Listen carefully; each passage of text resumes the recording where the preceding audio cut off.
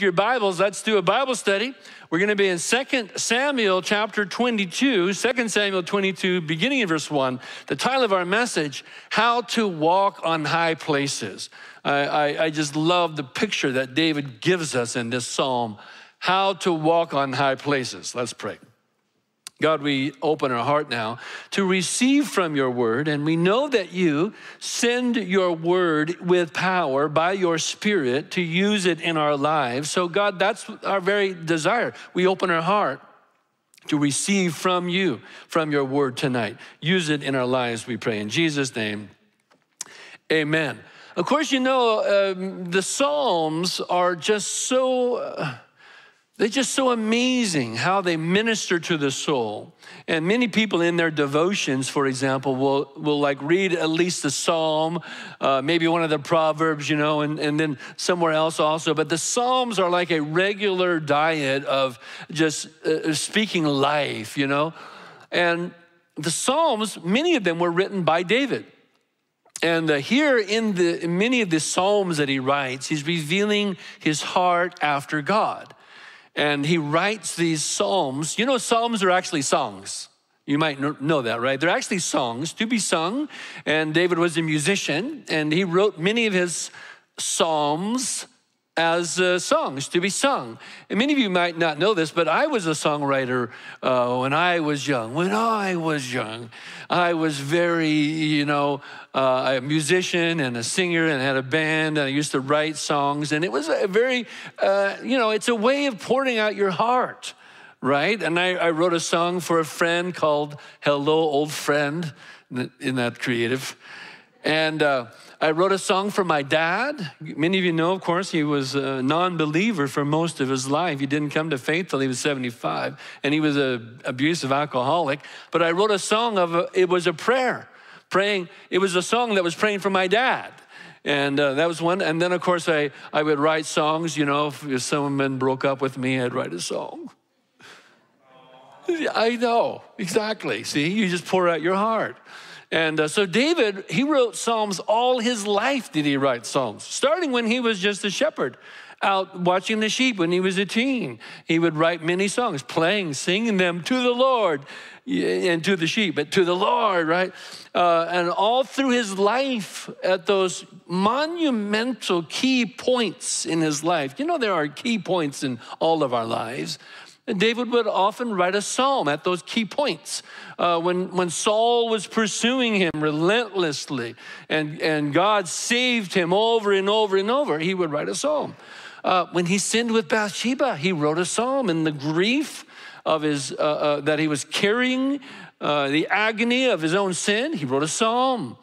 When Absalom came to take the kingdom out of his hand and he was fleeing for his life, he wrote a psalm. And so here in 2 Samuel 22, in the story of David, we have one of those psalms written right here in 2 Samuel 22. And it's a song that speaks of God's help. And it's a song that honors God for the help, that God is a deliverer. And when you look at David's life, one of the key aspects is that David had so many troubles. And God saved, you know, God delivered over and over.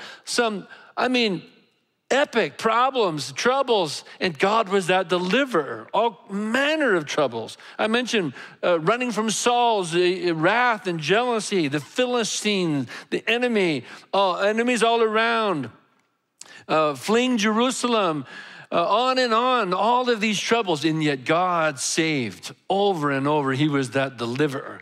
And so today we have those Psalms, and when we read them, they're very encouraging. They minister to us because we can relate to them. Because, you know, many people have troubles.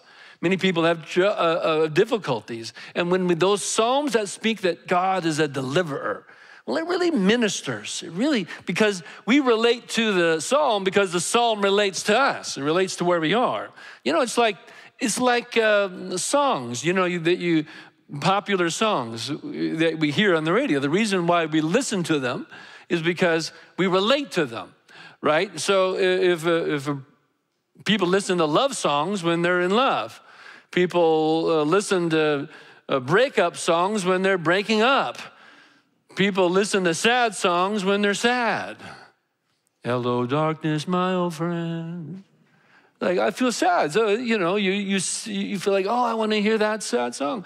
When David faced troubles, he called out to God, and God delivered over and over. So David would write these psalms of deliverance to honor God for it. And when we read these psalms, we are encouraged in our faith as well. So let's read it. 2 Samuel. I'm not going to read all of it because we'll do that at the Wednesday verse by verse service. But I want to read the key aspects of it. So we'll start in verse 1 of 2 Samuel 22. And David spoke the words of this song to the Lord. Would you notice? It's to the Lord in the day that the Lord delivered him from the hand of all his enemies and from Saul. So he said this, the Lord is my rock and my fortress and my deliverer, my God, my rock in whom I take refuge, my shield and the horn of my salvation, my stronghold and my refuge, my Savior. You saved me from violence. And I call upon the Lord who is worthy. He's worthy to be praised. And I am saved from my enemies. For the waves of death encompassed me. David, waves of death encompassed me. Torrents of destruction overwhelmed me. The cords of Sheol, you might know that's the Hebrew word for the place of the dead. The cords of Sheol surrounded me. The snares of death confronted me. And in my distress, I called upon the Lord. Yes, I cried to my God, and from his temple, he heard my voice, and my cry for help came to his ears. Now, move to verse 26, if you would. With the kind, you show yourself kind. With the blameless, you show yourself blameless. With the pure, you show yourself pure. With the perverted, you show yourself astute. You see very well. And you save an afflicted people. But your eyes are on the haughty, whom you abase. For you are my lamp, O Lord, and the Lord illumines my darkness. For by you, I can run upon a troop. By my God, I can leap over a wall. As for God, his way is blameless. The word of the Lord is tested. He is a shield to all who take refuge in him. For who is God besides the Lord? And who is a rock besides our God? God is my strong fortress, and he sets the blameless in his way. He makes my feet like hinds' feet, the feet of a deer. And he sets me on high places. That's where I got the title of the message. He sets me on high places. He trains my hands for battle so that my arms can bend a bow of bronze. That takes some serious strength. You have also given me the shield of your salvation, and your help makes me great.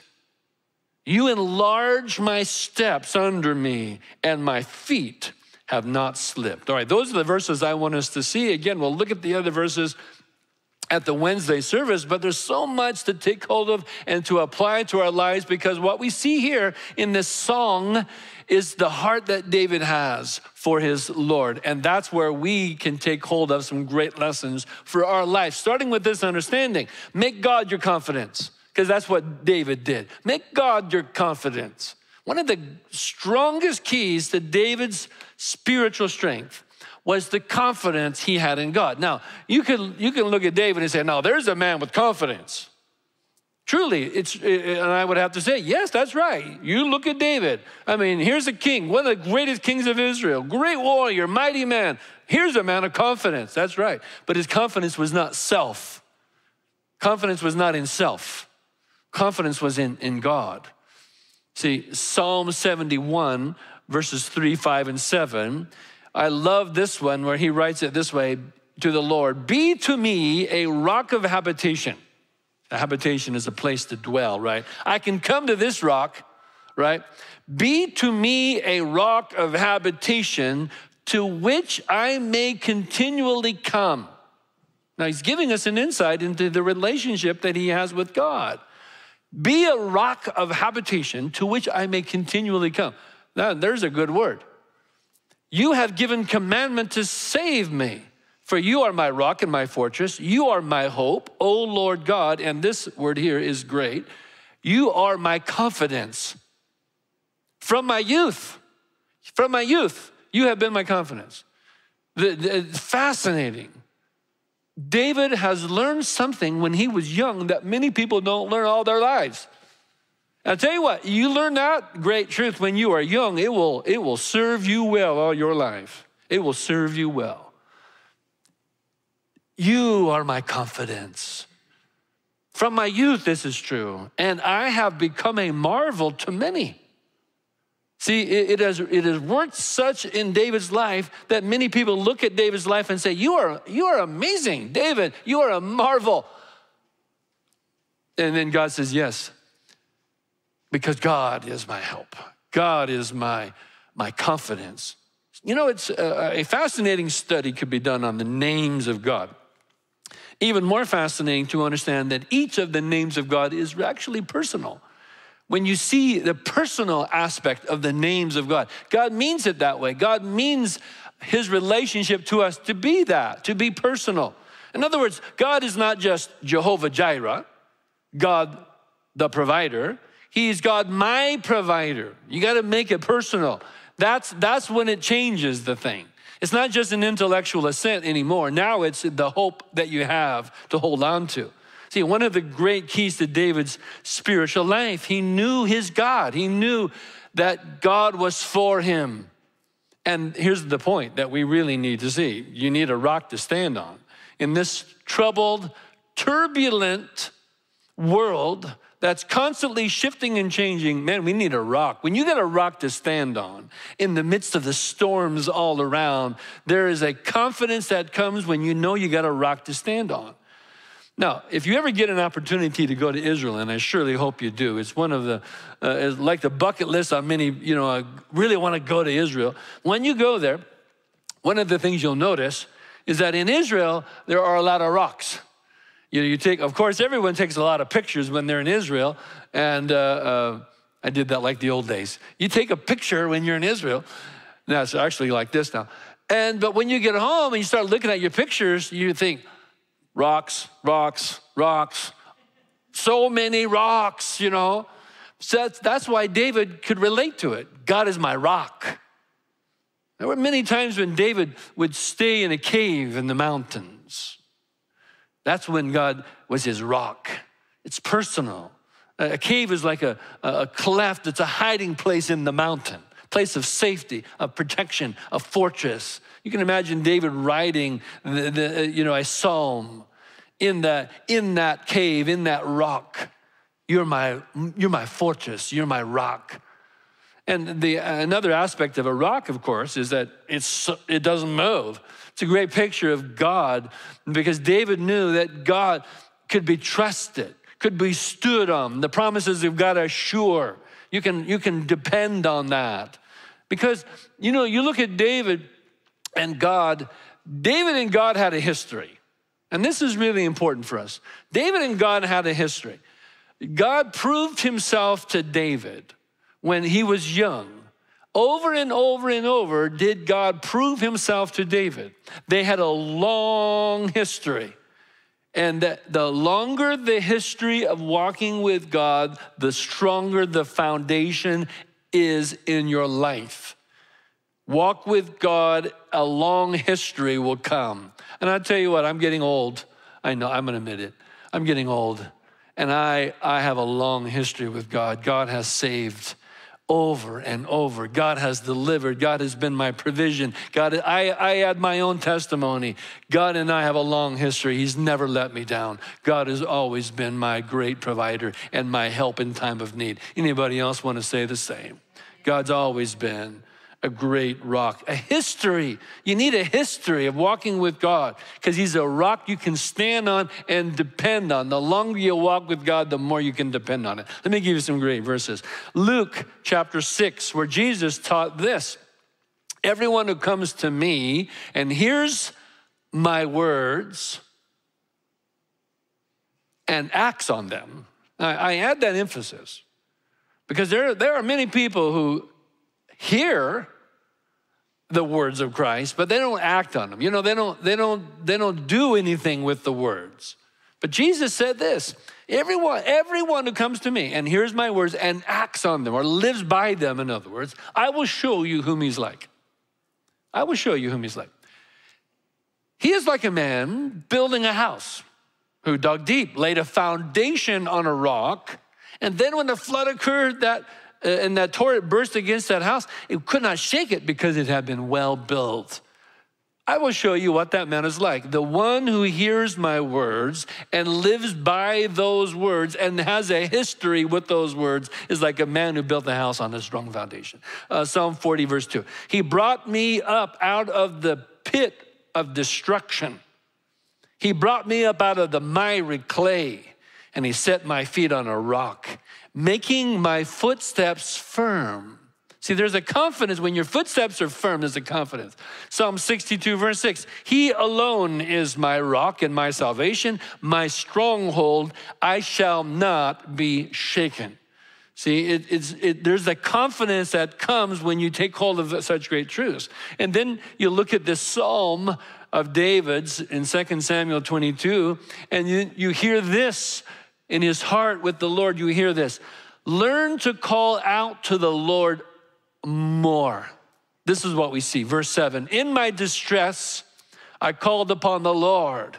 Yes, I cried out. I cried out. I lifted my voice. I cried out to God. But he did this because he knew that God would hear his voice, that God would hear his cry for help. He knew with all confidence that God's ear would hear when David cried. Calling out to him, even calling out to him is like one of the aspects of David's relationship that we could see is a tremendous example. I remember when I was in 8th grade or 9th grade or somewhere, you know, those are really troublesome years for a lot of people. It was for me. And my dad living in a home with an alcoholic father and all the trauma and it was very, very difficult. And I remember we lived way out in the country. And I could walk out to the backwoods and walk for miles and never hit a house. And I would just go out in the backwoods. And I remember this one time, I was yelling out, not to the Lord. I was just calling for help. God, hear my heart. I'm literally yelling because I'm out in the woods. No one can hear me. And I'm just pouring it out, yelling it out. Something happened there that day. It was quite something. Something happened to me that day. Something changed in me that day. Something between me and God changed that day. And God did help, God did save, and God has rescued me many, many times from trouble. Now, sometimes, some people expect that when they call out to God, that he will move to rescue and to save, and it will be immediately done at the word of his command. That's what many people expect. If I cry out to God, if I call out, they expect God to move immediately to save.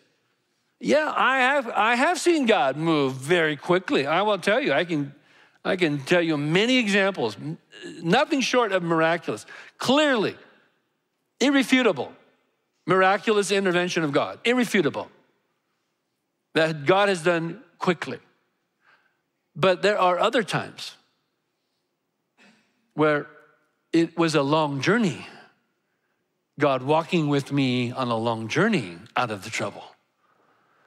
And I think that there's much to learn when the journey is long. That steadfastness, walking in a steadfastness, believing that God is walking with you and will bring you through to the other side of this thing. There's something that happens when the journey is long. Psalm 121, verses 1 to 2, David writes, I lift up mine eyes to the hills. This is one of the famous ones. I lift up mine eyes to the hills. Where does my help come from? My help comes from the Lord, maker of heaven and earth. What a declaration. I lift up mine eyes. I know where my help comes from. I will look, and I will look to him and him alone. Now, some people feel hypocritical when they call out to God in distress because they weren't calling out to God before the distress. And so they feel, I don't know if I'm not really, I really shouldn't. I'm not qualified. I'm not deserved to call out to him for help in distress because I'm only doing it now because I'm in trouble. And I've heard this many, many times, and I got to tell you, my answer is always the same thing. Hey, if you're in trouble, if you're in distress, you call out to God even if you weren't calling out to God before. You start now. At least you're calling out to God. At least you know where help comes from. Call out to God. But just don't forget to thank him. When he moves, when he helps, when he walks with you through it, when he encourages your soul, don't forget to thank him. Don't forget to praise him. Don't forget to honor him for all that he's done to be your help in times of trouble. In fact, isn't that what David is doing? That is the reason he wrote this psalm, to honor, to thank the Lord. You are amazing, and I want to write this. I want this to be sung in your honor. You're amazing. Be thankful. Keep calling out to God. That's such an important thing. David was saying thank you. And by the way, David calls out to God. Did you know, here's an interesting factoid. Even the Holy Spirit joins in the interceding. Do you know the Holy Spirit will intercede also in your behalf? Here's some amazing verses. Romans chapter 8, very famous chapter, verses 26 to 28. In the same way, the Spirit helps our weakness. The Spirit, the Holy Spirit, helps our weakness, for we do not know how to pray as we should. But the Spirit himself is interceding for us with groanings too deep for words. And we know that God causes, see, this is a famous verse right next to it. And we know that God causes all things to work together for good to those who love God, to those who are called according to his purpose. The interceding of the Holy Spirit brings forth the God causing all things to work together for good. Really, it's amazing. Here's another one. 1 John chapter 2, verses 1 to 2. Listen to this great word. If anyone sins, we have an advocate with the Father. Now, that's an amazing word right there. If anyone sins, we have an advocate. Jesus Christ, the righteous, is your advocate. If anyone sins, you have an advocate. You know an advocate word? Another word for advocate might be lawyer even. Someone to represent you before the Father. Now, this is an important verse. This is a very, very important verse. I mention this because many people, as I said before, misunderstand God. If someone sins, many people assume that God is pushing them away. God is offended at the sin, so he pushes them away. Be gone, I am done with thee because you have offended through your sin. Many people assume that this is what God does. But in fact, let me show you this verse because it's in fact quite the opposite. If anyone sins, we have an advocate with the Father. Jesus Christ, the righteous, comes to your defense, you might say, to aid in the help. He says he himself is the propitiation for our sins. And not only for ours, but for those of the whole world. This is the magnanimous verse right there. We need to call out to the Lord more because he hears and something happens in you. This is the point that David is showing us. Something happens in you. When you call out to God, you can be sure that God hears. That's right. But something happens in you also. This is what happened. David understood that. He also was transformed by it.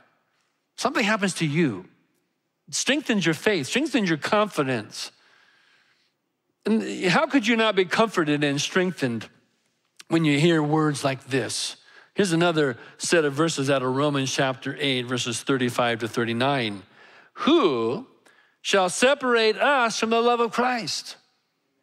Shall tribulation, distresses, persecution, famine, nakedness, peril, or sword. No, he says, in all these things, we overwhelmingly conquer through him who loved us. For I am convinced, I love that word, I am convinced, I am persuaded. This thing is settled with me. I know, I'm persuaded, I'm convinced. You don't have to convince me, I'm convinced.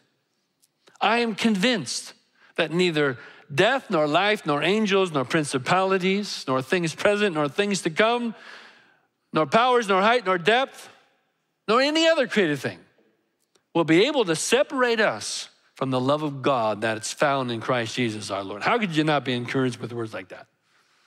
And it strengthens the soul to be reminded again of who God is and his heart after you. And then notice this, because it's a great word.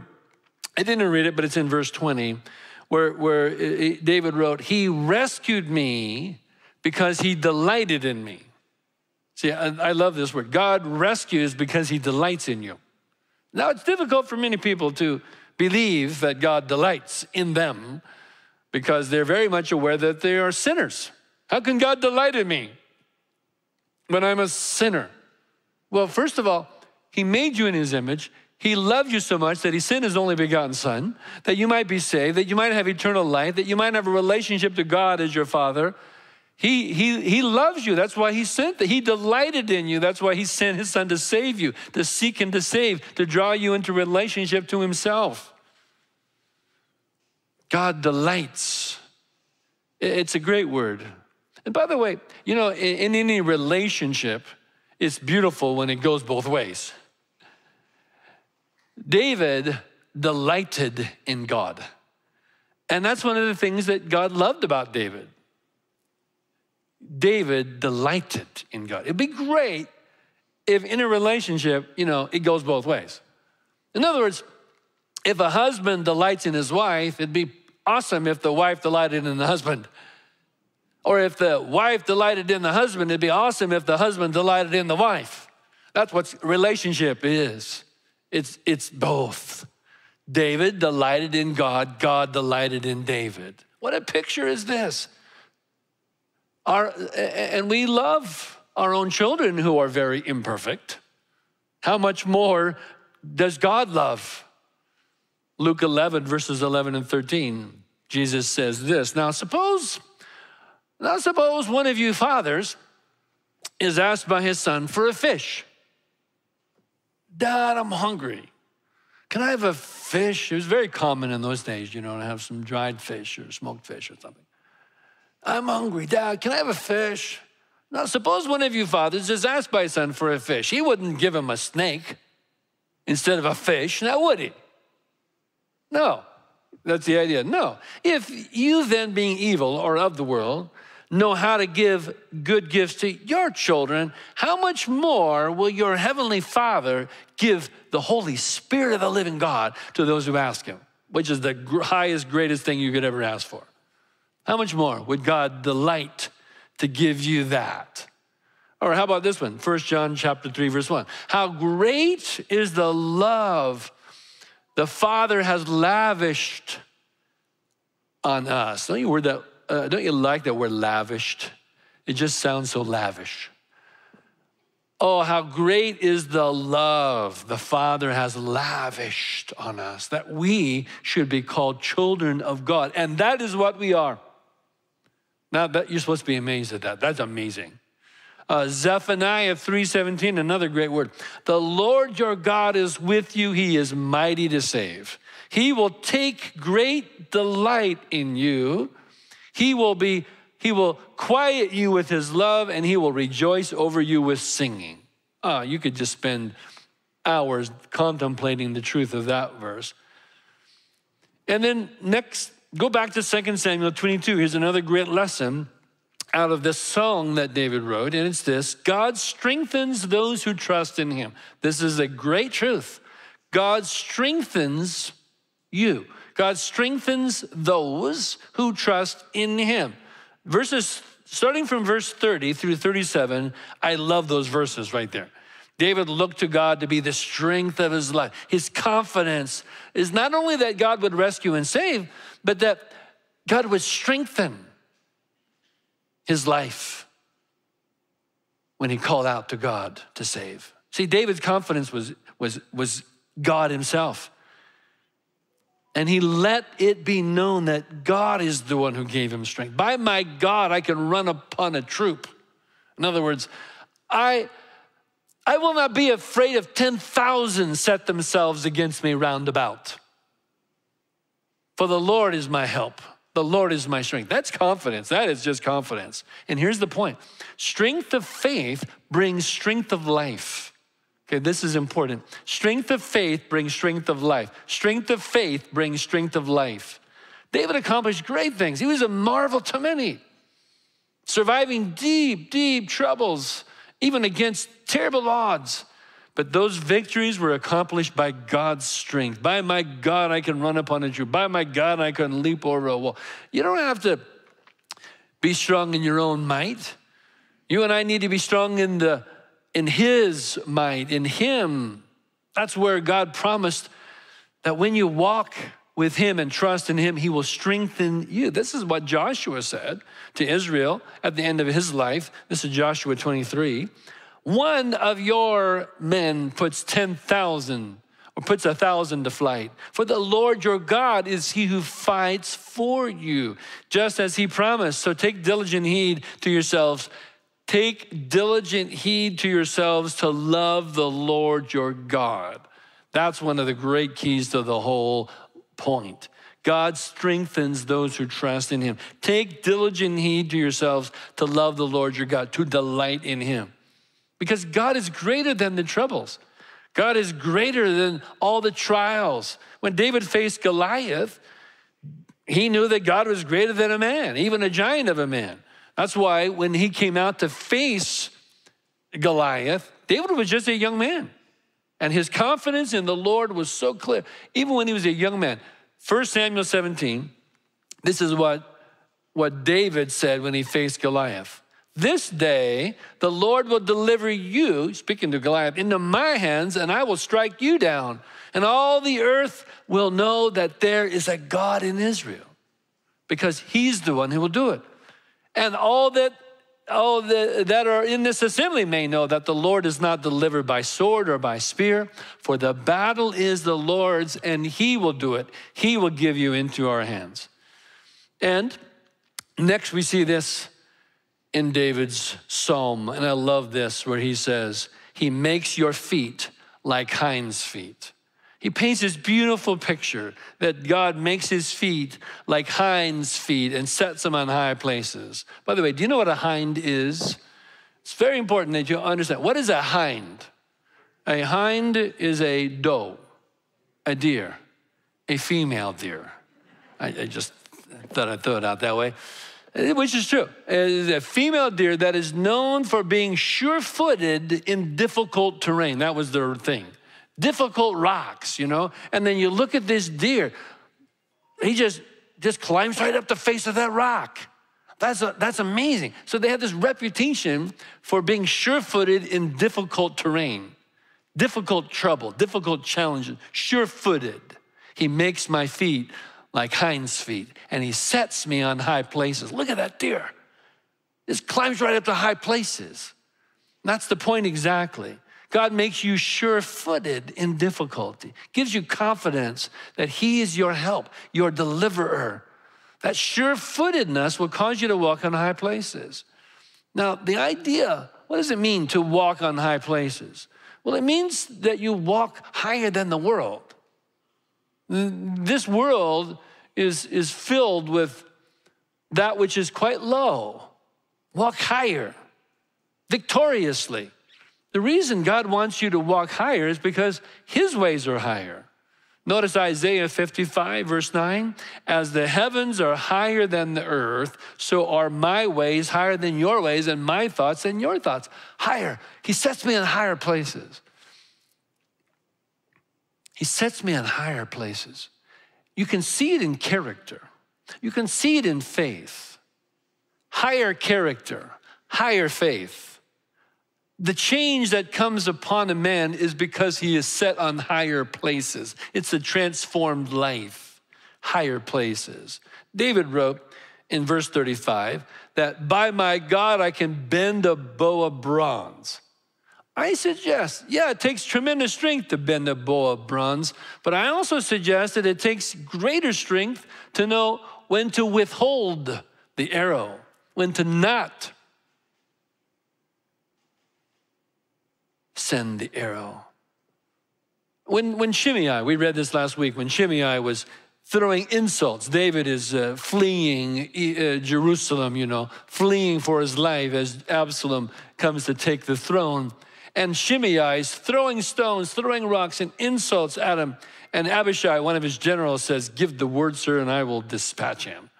And David says, no, let him curse, let him insult. Perhaps God will look upon my affliction. Later on, as we were seeing this on Wednesday, when David is restored, when Absalom is defeated and David is restored back to his position as king, oh, here comes Shimei. Here comes Shimei to apologize. Humbly apologizing now. Oh, may the Lord, my king, forgive the words that I spoke that day. And Abishai was right next to him, and Abishai says, why should this man live? After what he said to you, why should this man live? And David, I love David's answer. There has been enough dying today. And he said, no, you will live. I forgive you. That is a higher place to live. That is a higher place to live. To walk on high places. That's what you were called to do. Walk on higher places. You need strength.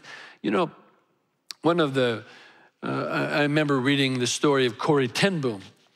And Corrie ten Boom asked her father if she would have the strength to face the trouble surrounding them in Germany as they were rescuing Jews and hiding them from the Nazis.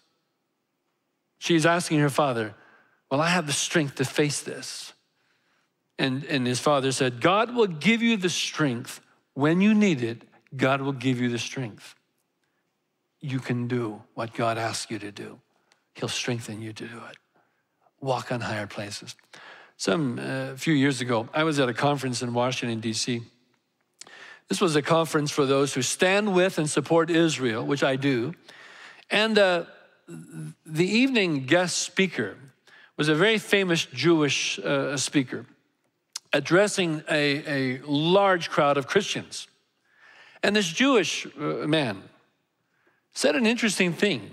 I had never heard this before. This Jewish speaker said this: when a Jew meets a Christian, he asks himself a question. When a Jew meets a Christian, he asks himself a question.